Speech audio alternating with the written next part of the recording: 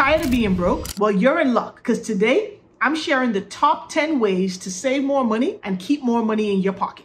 First, avoid impulse spending. You might think it's no big deal to grab that extra item because it's on sale, but how many times have you bought something and then you regretted it after because you needed the money for something else because it wasn't in the budget? Stop getting lured into just buying everything you see. Start writing a list and only purchasing the things on your list. It's gonna save you money every single month. Next, use a credit or a debit card that has cashback rewards. If you don't have any cashback rewards, I'll do another video and link it to this one so that you can check that out so you can start getting money back on the things that you buy. You're literally missing out on free money by not using some kind of cashback rewards card. Next up, this one is kind of obvious, but you've got to start canceling some of those subscription services. I'm telling you, you don't need Netflix, Amazon Prime, Hulu, Peacock, Stars, HBO. Guys, you don't need them all. Figure out which ones you actually watch and then cancel the others.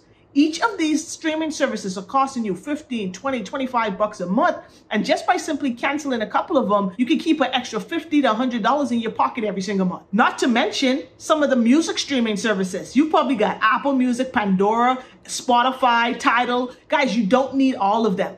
Pick the one that you use the most, rock with it, and turn the rest of them off. It's gonna save you money. This is the one that took me the longest to actually start doing. And you just gotta start taking your lunch to work. Start meal prepping. Go to the store and cook. Find new recipes on YouTube. Find new recipes on TikTok and start cooking at home and taking lunch. It's gonna save you $10, $15, $20 every single day. And it's gonna taste better too. Don't buy anything at full price. You can call me cheap, you can call me frugal, but guess what? I don't care because my goal is to be rich, right?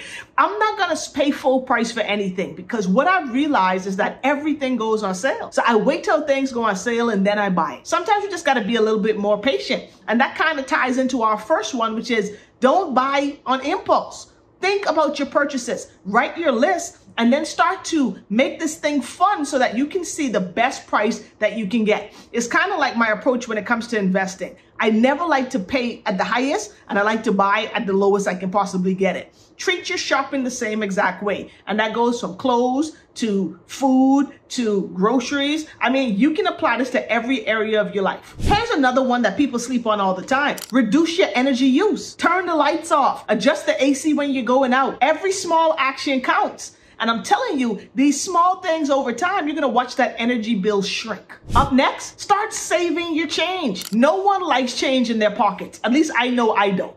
So what I do is I've got a container that I put all my change in every single day, okay? That's gonna add up and accumulate over time. Nothing feels better than at the end of the year, go into Publix and go into the coin store with a container full of coins and then you getting $100, $200 back. Start saving your change. This is a good way for you to start accumulating some extra savings and it's something you don't even have to think about. Here's a big one. Start automating your savings. If you're someone watching this video and you have trouble saving money and maybe you feel like you can never, break the ceiling up, you feel like you can never accumulate anything in savings, start automating it. Every time you get paid from your job, automate your savings. Have a direct or automatic transfer. Or maybe you can have an automatic transfer every single week. It doesn't have to be a lot, guys. You can literally set up a $10 transfer to your savings every Friday. That's $40 every month. At the end of the year, guys, that's going to add up. That's going to be $500 saved. It might be more than you're currently saving now. So start automating your savings. The next one is one you maybe never thought about. Don't let late fees sneak up on you. Here's something I do. I have a calendar. I have every date that my bill is due.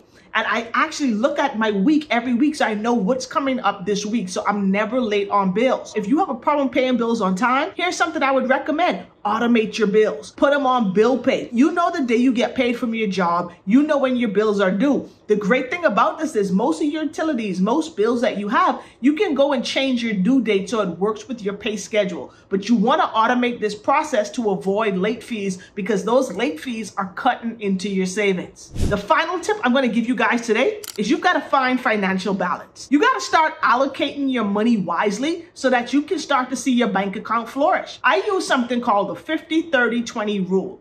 50% of your income goes automatically to your necessities. It goes to your bills. 30% of your income goes to discretionary spending, the things that you want. That's shopping, that's eating out, that's the club, whatever it is that you like to do. 30% of your income and only 30% is allocated to that. And then 20% is savings and paying off debt. So like I mentioned before, if you're automating your savings, you want to say, hey, when I get paid, 20% of my income automatically goes to my saving account. I don't even have a chance to spend it. I'm telling you, these 10 tips will help you start saving money immediately, and they're not super difficult to do. You just got to make a commitment that you're going to do it.